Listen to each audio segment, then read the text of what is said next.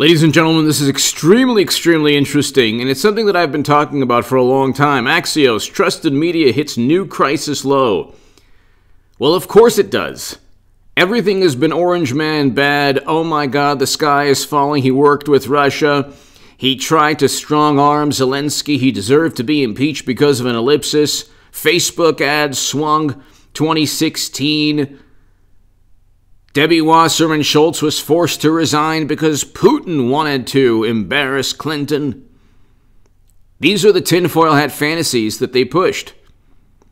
Hey, there are message boards that unfortunately a great many conservatives have been deceived by. But the difference is that media legitimizes and amplifies the absurd, nonsensical, irrational tinfoil hat fantasies of the establishment. So, you have John Brennan and James Comey and Clapper and McCabe and all of these intelligence operatives and everyone on CNN and MSNBC and the Washington Post and the New York Times and Esquire and Vanity Fair and the New Yorker and the Daily Beast and every single subsidiary publication. It's like this, the push to paint Trump as this monster, and there were some missteps. So he continued to get them riled up. He took a baseball bat and just bashed this hornet's nest every day on Twitter, which got them even more riled up and in a frenzy, in this hysterical, maniacal, fanatical, this kind of trance. They got into these paranoid delusions pertaining to Trump. Everything was his fault. The pandemic was 100% his fault. It wasn't the governors of New York or New Jersey or Illinois or California or anywhere else. It was 100% his fault. Despite the fact that the New York Times, according to the New York Times, the worst outcomes take place within Democratic-run states. That's according to the New York Times statistics. How on earth is that Trump's fault? Like I said, there were missteps during President Trump's administration that we have to learn from. The accomplishments were profound. But see, media, well, we'll get to this. Trust in media hits new low. So they're really duplicitous, disingenuous. Many of them are hypocrites. And almost all the journalists today are extensions of the Democratic Party in some way or another. They're activists. In 2000, and here's the real reason why nobody trusts media. The CNN, MSNBC, the people gravitate nowadays towards news that bolsters their biases. People listen to voices that simply, bolster or elevate or justify their existing beliefs. That's true for this channel also. People aren't going to listen to me because they disagree with me. It's true to an extent because I'm going to give rational and sober and thoughtful critique. I've been giving some thoughtful critique of President Trump's administration because I want what he achieved to live on.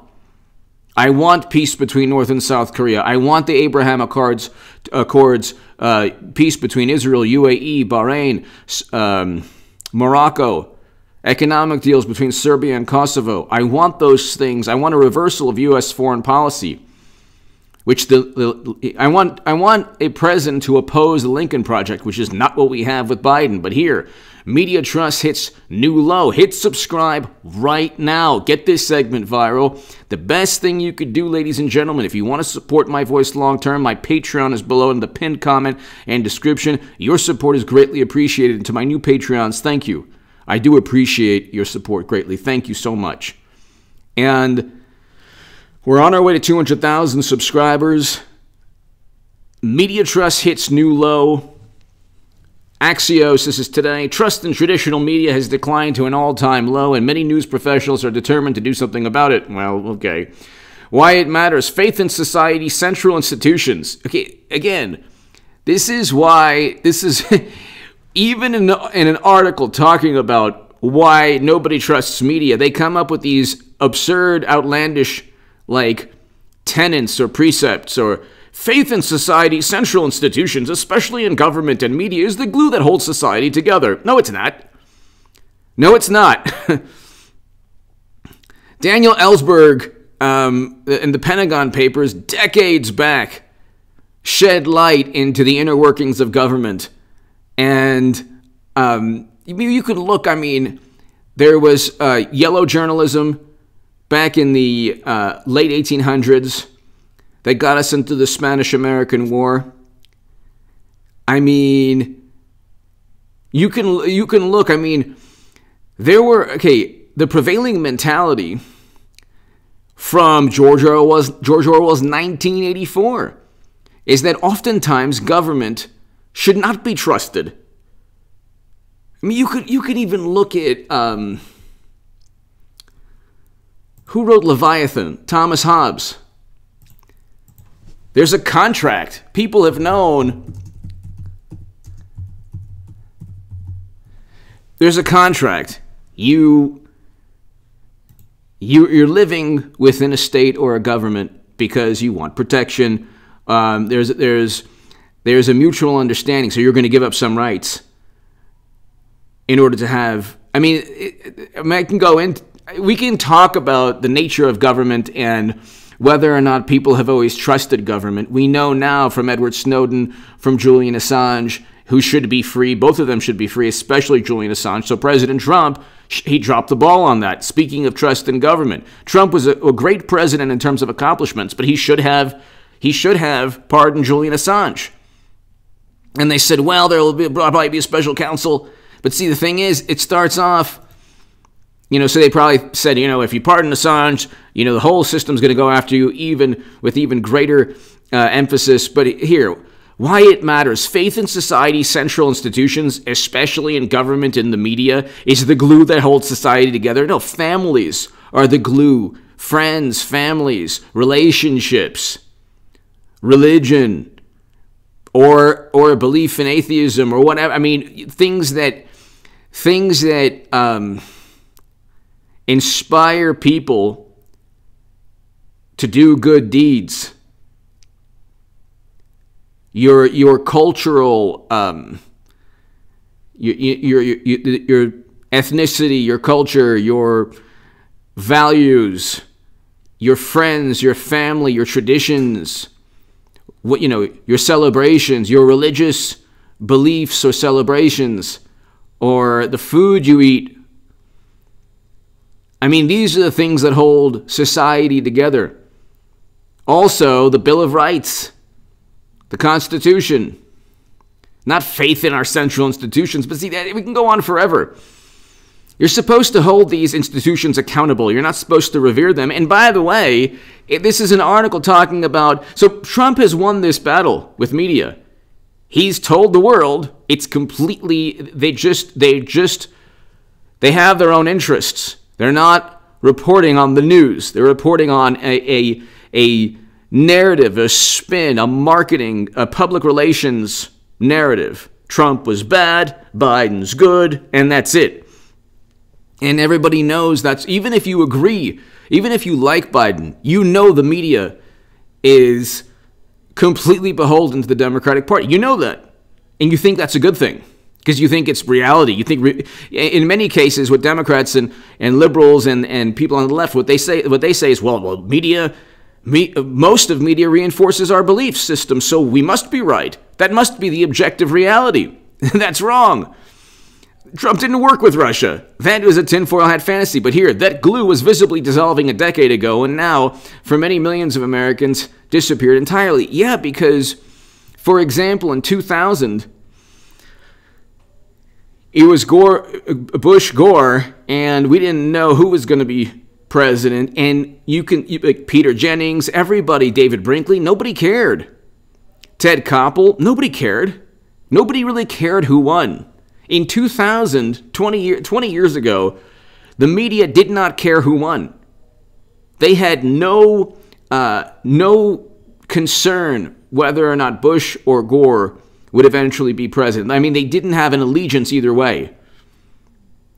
They had no dog in the fight. They didn't care.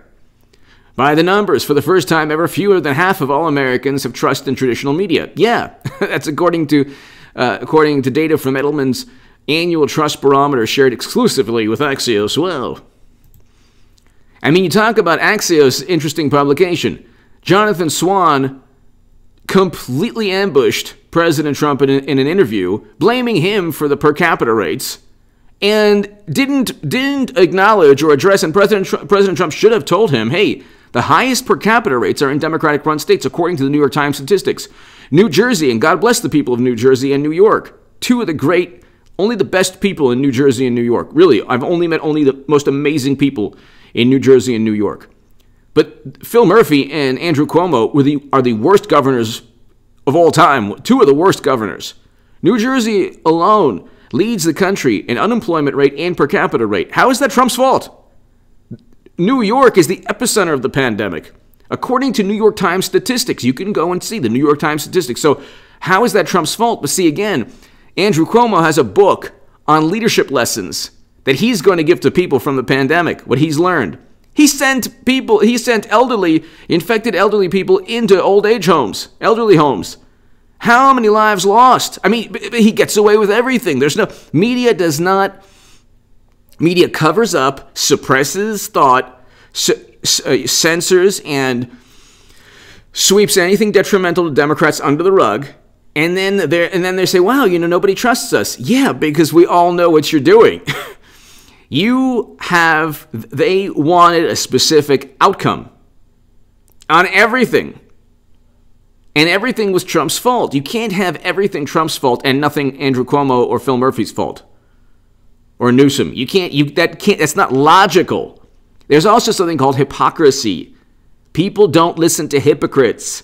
If you say believe, but then you don't believe with Biden when he's accused by Tara Reade, you're a hypocrite. Also, there's a distortion and revisionist history from AOC, for example. She used the phrase never again in reference to, we know what it's in reference to. We can't talk about it on YouTube. But Yad Vashem in Jerusalem condemned her remarks and refuted exactly what she said, basically telling her, learn more about the topic, and said, no, that's not accurate. But see, again, we're so far removed from all the horrors of the past. We're so far removed. They're even comparing events at the Capitol, which I condemn. Those 5 people should be alive. They're comparing those events to 20 years ago in September. Again, I can't even really talk about that. But this is where the Helsinki conference was compared to Pearl Harbor. These people, the horrible tragedies and events of the past, this generation is so far removed that you have journalists now and you have politicians making the most absurd correlations, using only hyperbole, only this distorted revisionist. Arnold Schwarzenegger did the same thing, by the way. Comparing the Capitol, what happened at the Capitol, which I condemn, to an event, a specific event that has no comparison to what took place. But here, 56% of Americans agree with the statement that journalists and reporters are purposely trying to mislead people by saying saying things they know are false and gross exaggeration. So 56% of Americans agree with Trump. That's exactly what he was saying. 58% think that most news organizations are more concerned with supporting an ideology or political opposition than with informing the public. That is 100% true. See, before there was only one Fox News, and then there was media. Now there's MSNBC, CNN, The Washington Post, The New York Times, pretty much every, even the AP and Reuters now. You're seeing a huge shift to the left. So you had one Fox News that was going after President Obama. Every other outlet either treated him fairly or tried to elevate everything he did, or at least cover up any scandal or controversy. Where Fox was treating him unfairly, most of media was either treating him correctly or fairly or actively suppressing and covering up any scandal detrimental to a Democrat. Now you have the equivalent of Fox News on the left of, like, pretty much everyone is the equivalent, the liberal equivalent or the left-leaning equivalent of Fox. You don't have objective. There is no objective media. There are two different opposing camps or sides, and Democrats have far more. Like, you can't look. Even Hollywood, like, they have every single possible advantage, and they barely achieved, success. They lost in 2016. Why? People didn't trust media then, but the media just, President Trump helped them achieve this, but the media was able to wrestle control away for the Democratic Party. Democrats didn't win because of their ideas. They won because President Trump had to endure 92% negative media coverage. And so that's why you should watch these channels, like this channel in particular. Tell your friends, subscribe, your favorite YouTube channel, support the voices that you find interesting and that are independent. I'm not affiliated with any organization. I'm completely independent. I used to be the biggest Bernie Sanders booster on the internet, according to the Huffington Post. I used to be the unofficial scribe of Sanders' most hardcore voters, according to the Washington Post. Now I support President Trump, but I'm not a Republican, so we can go on forever here. When Edelman pre-polled Americans after the election, the numbers had deteriorated even further. 57% of Democrats trusting the media, and only 18% of Republicans. You don't even get a vast majority of Democrats. Even Democrats know. Because you're not, like, you're starting off with, like, why it matters, Axios, faith in society's central institutions. No, but media, okay, society's central institutions, you look at the Supreme Court was disparaged every single day for years because of Kavanaugh and Amy Coney Barrett. And, okay, the White House and the executive branch, they accused of working with Russia. They sowed distrust, discord. They were the ones who were divisive because they had the biggest megaphone. They had the biggest platform. Now, President Trump should have created a national dialogue. It was very difficult for him to do so because he was always being attacked by media. Every single day. From, like, Madonna made a statement that I can't even talk about. Because a lot of these things, like, they're hypocrites.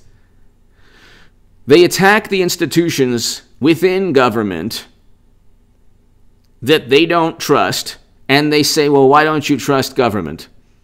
They didn't trust Pompeo or Trump or Mnuchin or Stephen Miller or, oh my God, they vilified everyone that was anywhere near Trump. They said people worked with Russia when that wasn't true. They impeached Trump on the notion of investigating Biden, which now the federal government has been doing, since 2018? Clinton has servers that she was obviously using to hide information from the entire planet. They said it's not a big deal. It was for convenience. Attorney General Loretta Lynch meets with Bill Clinton. She said it was to speak about golf, Brexit, and grandchildren a couple days before Peter Strzok, who literally texted, "We'll stop Trump," meets with Clinton. I mean, these people, everyone knows what's going on. James Comey is like, yeah, I had to choose between bad and worst. It's like that was a cover-up. That's why he found classified intel on Anthony Weiner's laptop. There was top secret and special access program outside of the United States government. That's even I always use James Comey's own words. But of course, 57% of Americans don't trust media. We know what's going on. 58% know that they're just trying to support a political ideology, which is the Democratic Party. If you don't have, Democrats don't run on ideas. Trump, to his credit, had a lot of great ideas, especially in terms of foreign policy. Now, there were missteps, but President Trump is a great president in terms of achievement. What they did to him and what he allowed them to do President Trump allowed them to do what they did. Twitter, by the way, is the worst. I mean, the synthesis or the merging of cyberspace and journalism is a bad thing. Really bad thing. You know, the fact that, I mean, you'll have a news story And then Twitter will allow extreme statements whenever it's leveled, they're leveled against Trump, but not, oh my God, Twitter suspended the New York Post's account under the premise that Caligula, Biden's son's emails were hacked. They were never hacked. They made that up. They blatantly make things up. And here's an example also. CNN today, CNN is like notorious. The Washington Post had to Lin Wood's credit, he defeated the Washington Post with Nicholas Sandmann. They went after the Washington Post for what they tried to do to a teenager. But you look, for years, how Trump fused his business empire to the presidency. Trump business raked in, $1.9 billion. President Trump's 3,400 conflicts of interest. Oh my God. And now you have an article, Trump has money problems. Donald Trump has a money problem. Well, which one is it? Overall, Trump's businesses produced almost 40% less in 2020 than 2019. Well, which one is it? Did he enrich himself from the presidency, or did he lose money because of the presidency? They're always contradicting themselves every single day. And it's pretty obvious. That's why you can see the value. When I say the value system among liberals or media or Democrats, not all, but a great many, it's a malleable value system. Believe when it suits them. Don't believe and scrutinize when it suits them. Conflicts of interest are bad with Trump. They're just okay. And, we checked it, and there's no big deal with Biden or Clinton. The list goes on and on. They judge and condemn anyone. There's now this, you are now erased from the world and canceled from reality if in cyberspace you say something that people don't like, which is why I told you, delete your Twitter accounts. You don't need to be in a cyber reality. Unless you're bored with actual reality, there's no reason to be in cyber reality. And even then, it's a place full of endless pitfalls. President Trump found out. He should never have insulted NFL players. He should never have insulted LeBron James. That is a huge mistake. And also, you have the distrust in media has led to, unfortunately, a trust in message boards. My God almighty, if I hear one more time, you should do more research and you don't know what's coming. You don't know what's around the corner. Well, we're coming back. We're coming back, baby. You don't know. There's so much going on. Oh my God, we have them right where we want them. It's unbelievable. Did you hear this in this other country and it's going to happen? You can just, there's enough. Noam Chomsky said this. I disagree with him on a lot. But he said this, and he said there's enough in terms of, and it's true, in papers of record or, publications of record or just, New York Times, Washington Post, even CNN and MSNBC, there's enough there to point out not only massive hypocrisy, but to actually highlight illegal activity that's being covered up. There's enough. That's why when I read from Comey's own words, his press conference, you can actually, the information is there out in the open. My voice is important because I can just tell you, look, he stated there was top secret intelligence on private servers that Clinton was using. It's obviously not for convenience, and they covered that up. And then they went after Trump on a dossier that they purchased. This is all public record information. But see, that's why people don't trust media, because media has one goal in mind: to elevate Democrats. One goal. That's it.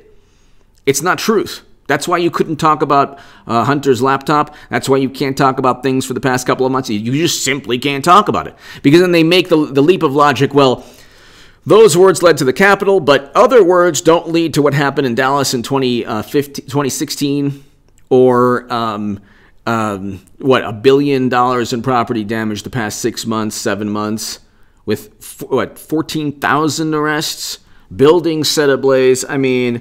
There's a reason your favorite liberal progressive YouTubers didn't. Where were they and during these protests? Why didn't they take a camera and protest along? The people that make the most money, and you have a list of names that I don't even want to get into. They make the most money off of talking about the suffering of others. They didn't protest. When Lady Gaga sang the national anthem, I didn't see Pelosi take a knee or Biden. Why not? Because the whole thing is a racket, and media is a huge part of it. Give me your thoughts below. Hit subscribe right this second. This is an important segment, ladies and gentlemen. I'll be back in a couple of hours.